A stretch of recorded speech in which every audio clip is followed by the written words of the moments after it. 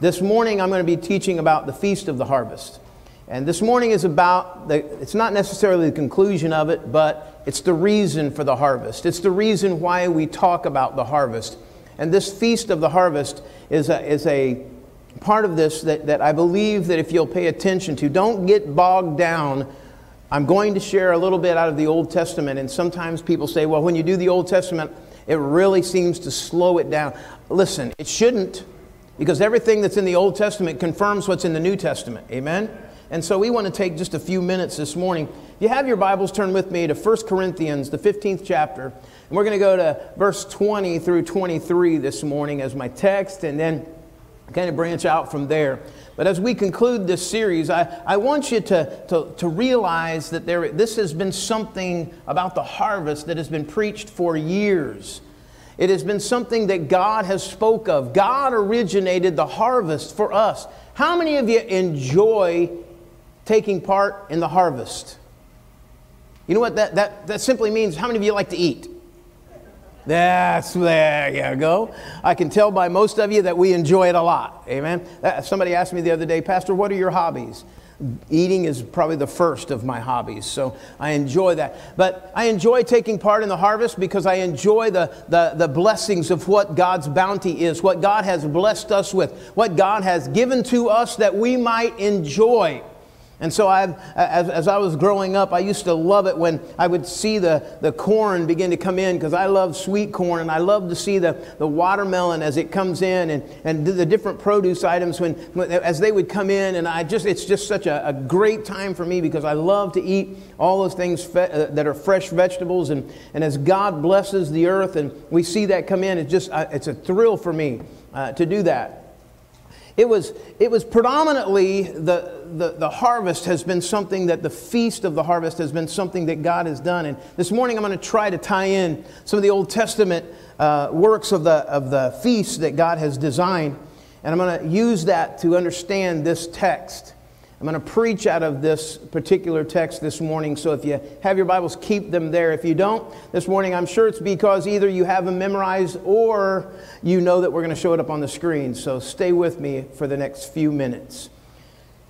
Scripture reads as this. It says, starting in verse 20 of the 15th chapter of 1 Corinthians, "But now Christ is risen from the dead and has become the first fruits of those who have fallen asleep. For since by man came death, and by man also came the resurrection of the dead. For as in Adam all die, even so in Christ all shall be made alive. But each one in his own order. Christ the first fruits, afterward those who are in Christ at his coming." I ask if you would to bow your heads with me as we begin, and just pray right now. I want you to do this with me. Would you pray that God would open your ears to hear and open your hearts to receive? Would you join with me as we pray that way? Heavenly Father, right now, God, I pray that you would touch and you would allow the Holy Spirit to minister. I believe, Lord, that right now you want to speak to us about the necessity of being prepared. God, being ready and our hearts being prepared. And I pray that you would touch these lips of clay, that I would speak the words that you want to be spoken. And Lord, that you would open the ears that they would hear, and that open the hearts that they would receive the word. And I pray that, God, you would touch each of us. Prepare us for this time of harvest that we have. And we thank you. We give you all the glory, the honor, and the praise for that is done. In Jesus' name, amen and amen. As we look at this, I was sharing with you about the feasts, and there are 3 different feasts that the children of Israel have had since they left the Egypt, and God brought them into the land out of the confinement of Egypt. God gave them the land that he had promised.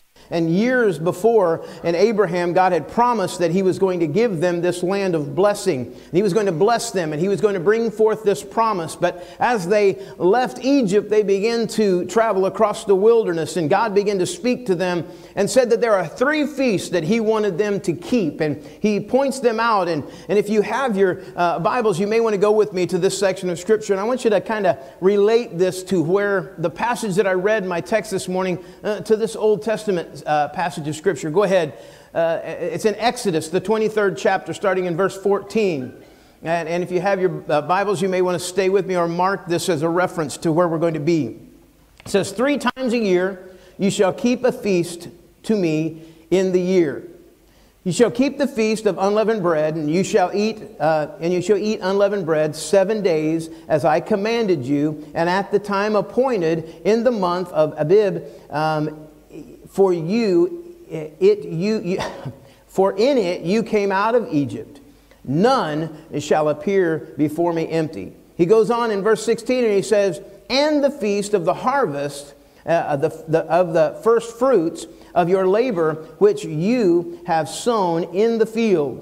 And then finally, the third feast that he speaks of is the Feast of Ingathering, at the end of the year, when you have gathered in the fruit of your labors at the field. Now, the Feast of Passover is something that we're all familiar with. We understand this Feast of Passover.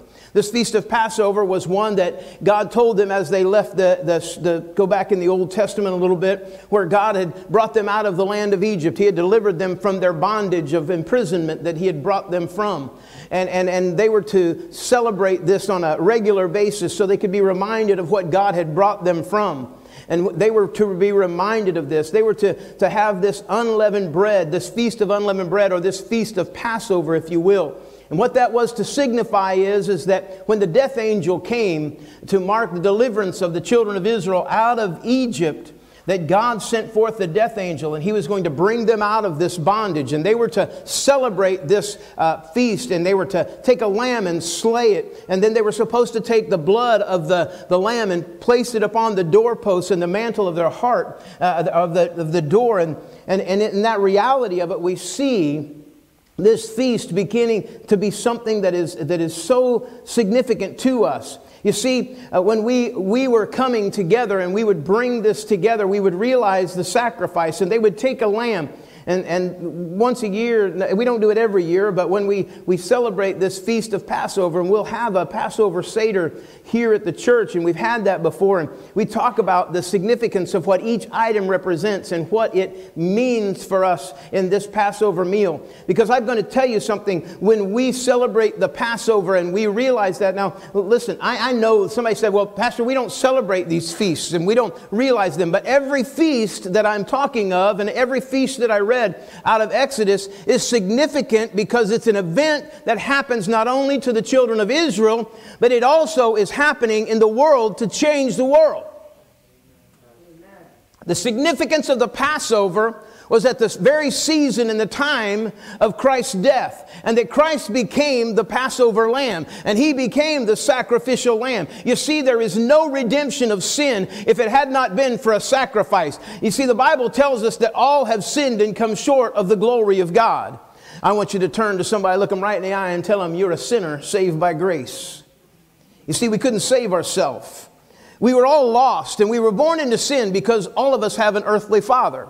I know that there's a few of us, Chuck, that, well, we don't look like we were born, kind of might have been hatched. But anyways, we were all born. We all have an earthly father.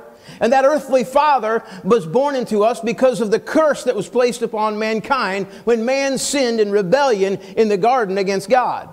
And that sin had become something that separated us from the love of God. But God sent forth His Son, His only Son, to die on a cross that became the sacrificial lamb. And as when we apply His blood to our hearts, we become forgiven, redeemed by His blood. Amen?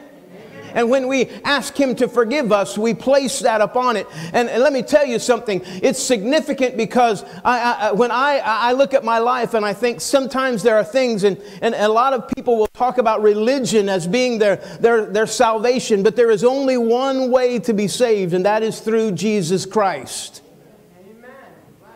When we look at this and we begin to realize the importance of the Passover, you see, it was Jesus who came and Jesus who became, when He stood with His disciples, He was preparing for the Passover meal the night before He was taken.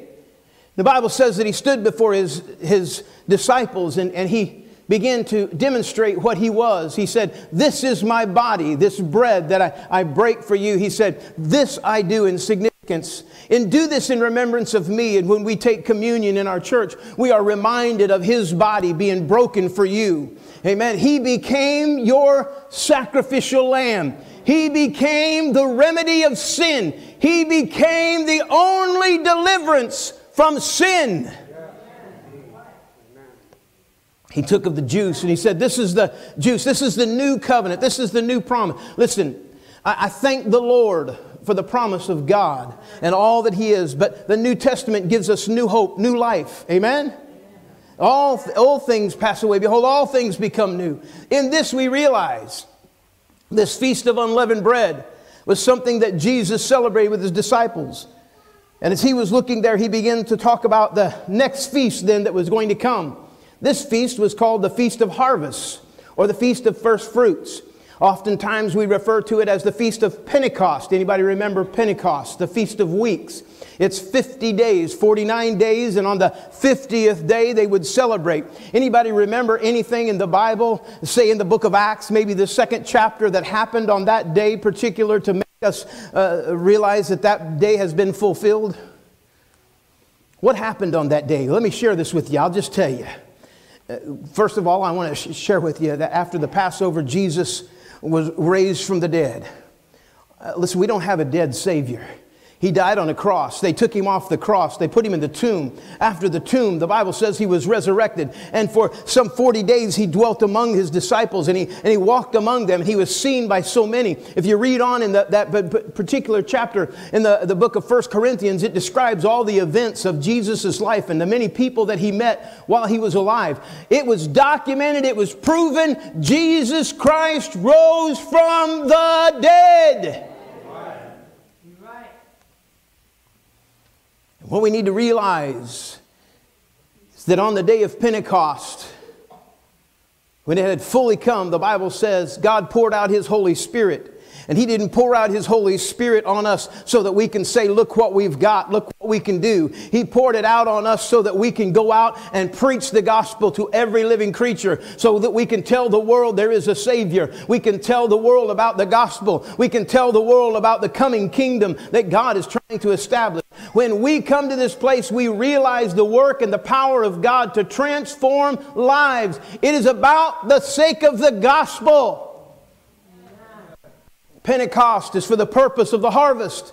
Pentecost is about the first fruits. You see, the Bible tells us that Jesus Christ became the first fruits. In my text this morning, when we were reading that, we began to see that he was the first fruits. He was the risen lamb. He was the first one to be raised from the dead. In this new hope and this new promise, Jesus Christ became the first fruits. He became the first. Let me tell you this. We're going to get into this a little bit if I don't get ahead of myself. But I'm going to tell you something. There will be a day when we're going to be leaving this place. Whether we die or whether we're alive, there'll be a time and a moment. In the twinkling of an eye, we're going to leave this place. When we look at this and we see this in Gathering Day, that's coming up. We see the feasts and how they become prevalent in our lives. We realize and recognize the work of Passover. We recognize the power of Pentecost that was given to us. You see, this church age, this time of harvesting, was a period of time that God said, go forth and gather your harvest. This church age that we are in right now is about gathering in the lost.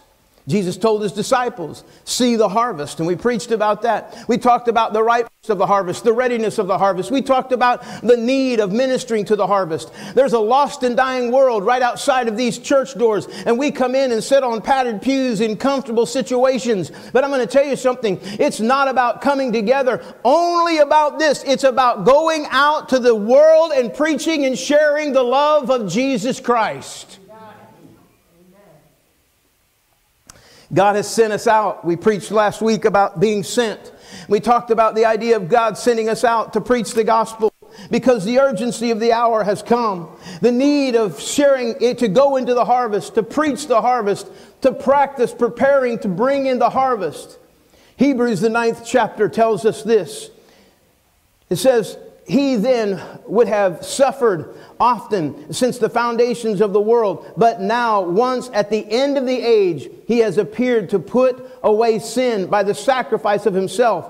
And as it is appointed for men once to die, after that the judgment, as Christ was offered once to bear the sins of many. To those who eagerly wait for him, he will appear a second time, apart from sin, for salvation. As we look at this feast, we begin to realize the Feast of the Harvest is something that is magnificent. It is a celebrated harvest. It is something that is a degree and a level of celebration, because they celebrate the harvest. I know that when I worked on the farm, one of the greatest times that a farmer would have would be the time of harvesting, because he knew if he had a good harvest, first of all, he was going to have plenty to eat. That's number one, the good thing about the harvest. The second thing about the harvest is he would be prepared for next season. He would have seed, and usually what they would do is set aside seed for planting, and then he would sell the rest, and then some he would keep to eat upon. Feed his animals, whatever, and that's the way we worked it. We had 3 different ways that we would produce it. But the harvest was used to manifest and to produce. I'm going to tell you something. What God has done is he has prepared the church so that we can be effective for the kingdom of God. So that we can prepare, so that we can have the blessings of God. Amen. So that this harvest is for us to enjoy. Amen. To have fellowship. To be around each other. It's good when we gather together as believers to have fellowship one with another. There's a lot of places that I go and gather with folks that I don't necessarily like. But when I gather with the body of Christ, there is something unique about it. Because we all have one thing in common in the body of Christ. We're all sinners saved by grace. We were all lost, but now we're found.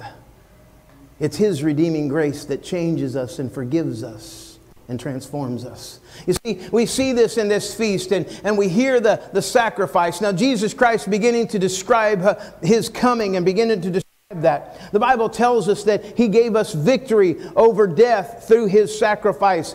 In this harvest season, we celebrate the resurrection. We don't have to be able to quote the entire Bible. We don't have to know it. We don't have to have a degree hanging on our wall. All we have to do is know that Jesus Christ can change a life. And he changed my life, and I will tell the world how he changed me and how he can do the same for you.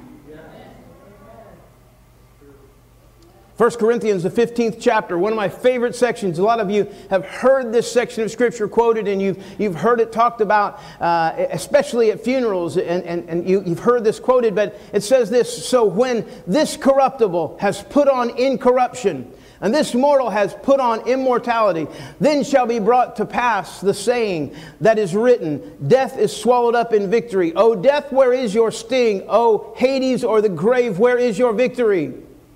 It says the sting of death is sin, and the strength of it is the law. But thanks be to God who gives us the victory through our Lord and Savior Jesus Christ. Amen. When we see that section of Scripture, it's the significance that when I die, that is not all there is. It opens up the beginning. You see, another thing that we see in the harvest was not only the provision that God has made for us. Aren't you glad that he said he would supply all of our needs according to his riches and glory? Yep. Amen?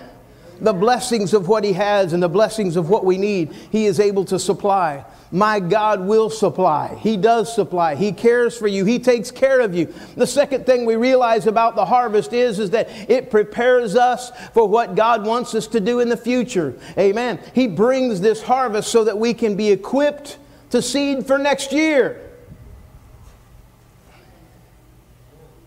Now, some of you need to hear this. You need to get this. I don't expect our folks that are 70 and 80 and some that are 90 to be out working a bounce house. Some of them would probably enjoy it, and they may even crawl in it. But something has to happen in the body of Christ.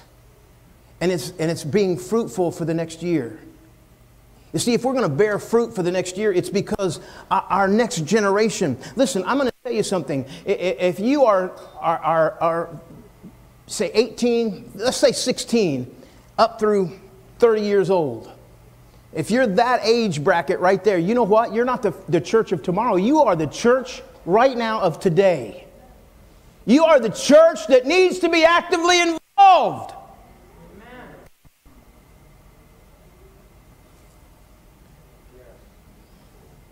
Sometimes we become effective because we've done it so long.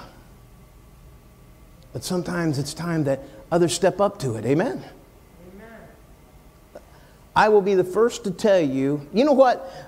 My wife and I were watching one of the news reels, and I was so intrigued by that, and the camera was close up to me, and as I was talking, and it showed it on there, my wife and I were watching the news program, and I thought, man, I was thinking, good video, good camera work and everything like that. And I said, what'd you think of it? And she said, you look old. I'm thinking, ow, man, you know, of all the things she could have said, you know, you look bald. I would have accepted that. But you look old? What do you do to fix old, you know? Here, I'm going to tell you something. I don't know how long God will give me the strength to do what I'm doing. But my job and my task and your job and your task is to prepare the paths of the future so that when we can turn it over to them and we can sit and cheer you on. Amen. That's what the job should be. Shy away from the ability and the opportunities that are set before you. Somebody has to do it. So our faithfuls and those who have done it for so many years will say, Pastor, I'll carry the load. I'm going to say something, and I love every one of our seniors. But I can tell you this. I had a friend of mine when we worked on a farm together, and he used to say, when a cow gets too old, it's time to give it up. I'm trying to be tactful. Sister Lou is looking, I'm making eye contact with somebody. I'm looking at, I'm going to tell you something. Here's what I'm saying is this. We need folks. We need the next generation to step up and take that and say, I will teach, I will preach, I will do. Amen? It is time that we pass on the baton. It is time that we realize you are saved by grace not to sit and look. You are saved to be busy about the kingdom of God. Some 150 people that go through our church doors. And how many times have we said, we need. It's because the harvest is truly plentiful. The harvest is very large. The harvest is ripe and ready. We need it. Because I can tell you this. Believe it or not. I want you to understand this. You guys can amen this. Believe it or not, I am not cool to teenagers. Thank you. Strong amens from the gallery back there. I don't have the right hairdo. I know. I dress. My son tells me this all the time. He said, Dad, you dress and that makes you look old because of the way you dress. I said, no, son, you make me look old. Here's the thing, and I will tell you this. I know this. I am gaining in years. And when I need something done, I say, Joe, will you come and lift this for me? And then I usually tell him, Joe, let me show you how to do that, son, because you're not doing it right. We need you. But here's the thing. We need the seniors. We need our senior adults in this church because they give us direction. We need to use the wisdom that they have incurred. They didn't get old just to sit there and look the nature part. They got old because they have experience, and that experience speaks volumes on how to do what God has called you to do. Amen. Give the Lord a hand clap of praise.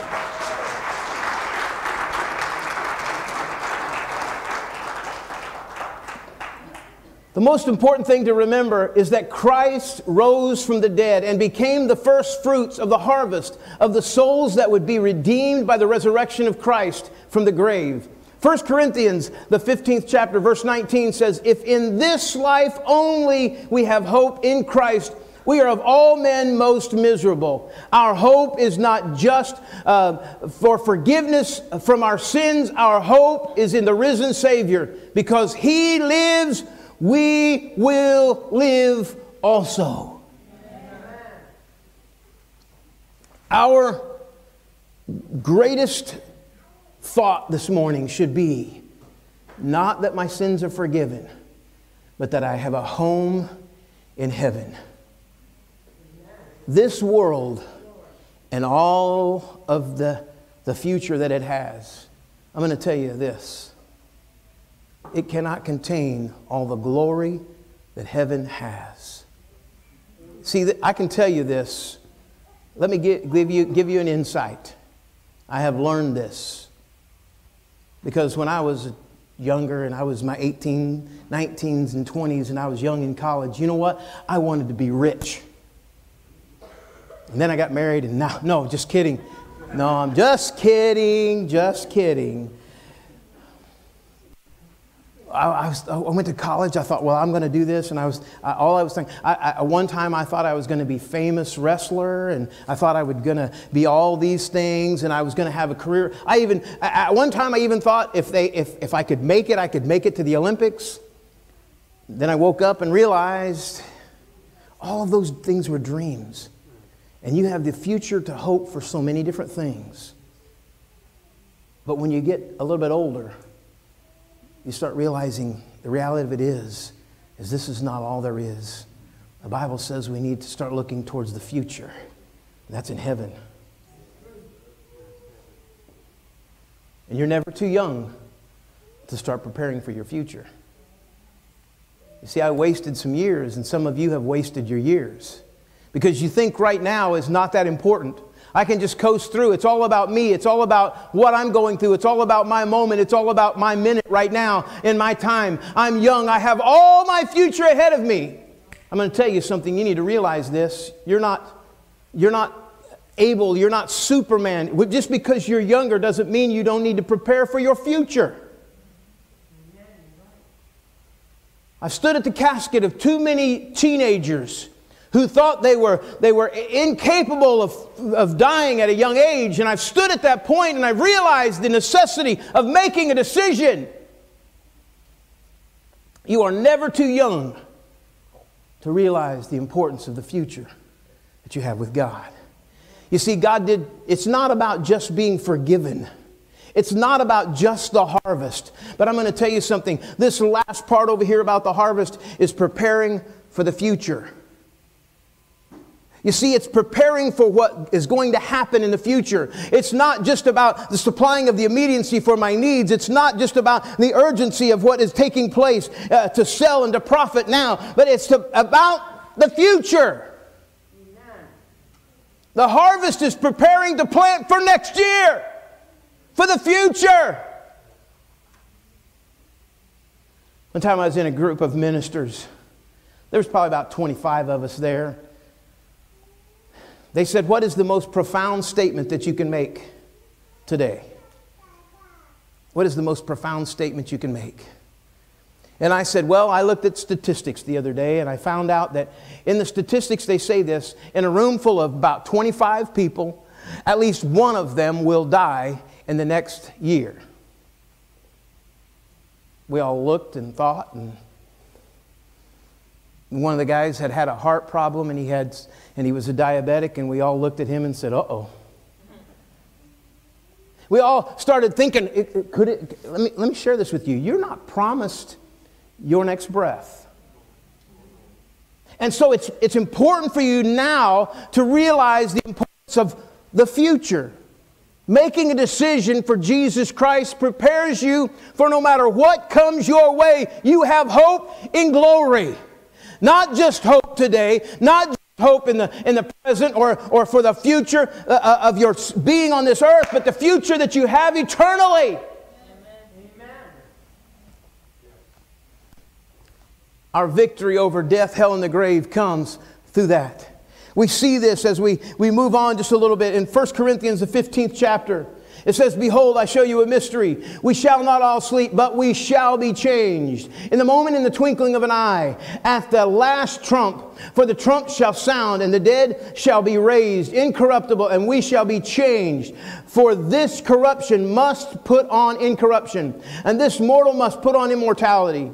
So when this corruptible shall have put on incorruption, and this mortal shall have put on immortality, we shall be brought to pass. It shall be brought to pass the saying which is written, death is swallowed up in victory. There will come a time, there will come a day, and you are never too young to hear this message. You are never too young to hear this message.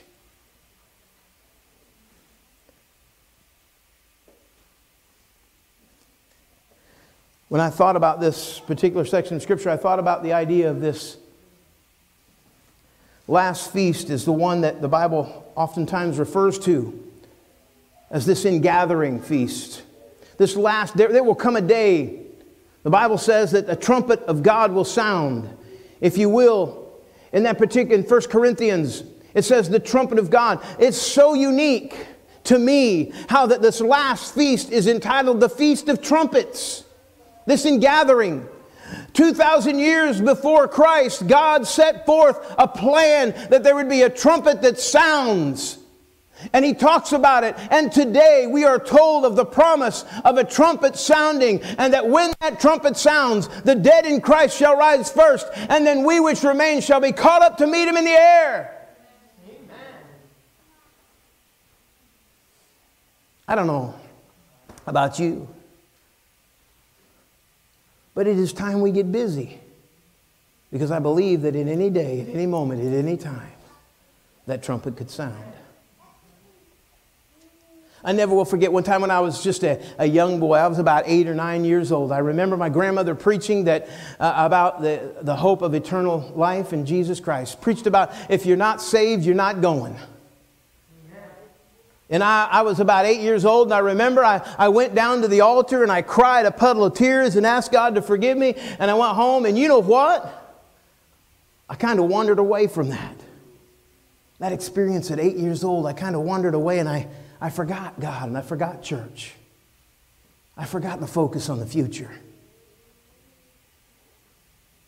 And when I got to a point, I never will forget, I came home from school one day. There was no one at my house.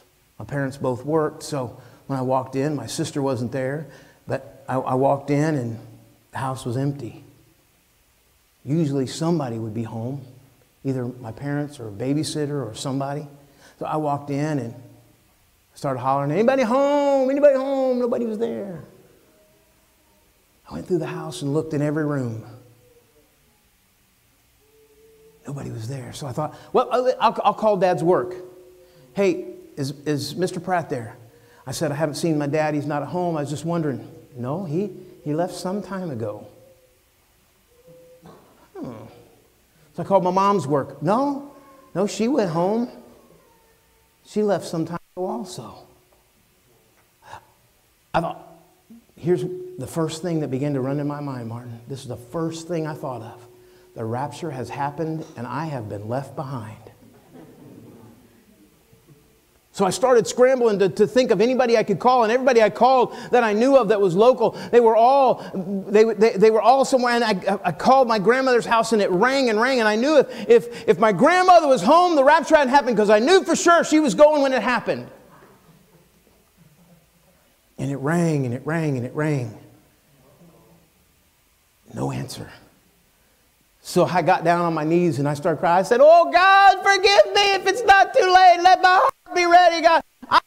Lord, forgive me.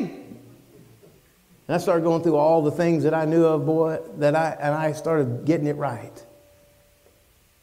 Tears running down my face. I thought for sure they had all gone and I had been left. You know what? When I began to look up towards heaven, I thought, God, you've forgiven me. About that time, I heard the front door open. My dad come walking up the stairs and looked right at me and he goes, what are you crying about?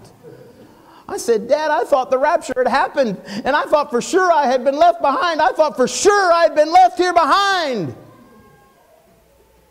And from that point, the rest of my life, I began to live rapture ready. I began to think about that every day. Am I ready should the Lord come? Am I ready should the Lord prepare my heart? Am I ready should that day be called? I think about that every day because I know that I've got to prepare. Not only me, but I've got to do my part to prepare everyone else. From that point on, I began to share the gospel of Jesus Christ with anyone and everyone that I could. I began to share and tell people about the love of Jesus Christ, that God could forgive a sinner. If He could forgive a sinner like me, He can forgive a sinner like you. It doesn't matter what you've done. It doesn't matter the things that you've done. What matters is that you have repented and God has forgiven you of your sins. But it's not all just about your sin being forgiven. It is about the future that you have in Christ. You see, the harvest is not just about the present need, but it's about the future. And the more that we can do to prepare for the future, the better off we'll be. Go ahead and pull that last one up. The Bible says in 1 Thessalonians chapter 4, you need to highlight this and underline it in your Bible. For the Lord Himself will descend from heaven with a shout, with the voice of an archangel and the trumpet of God, and the dead in Christ will rise first, and then we which are alive and remain shall be caught up together to meet them in the air, in the clouds, to meet the Lord in the air. And thus we shall always be with the Lord. Therefore, comfort one another with these words.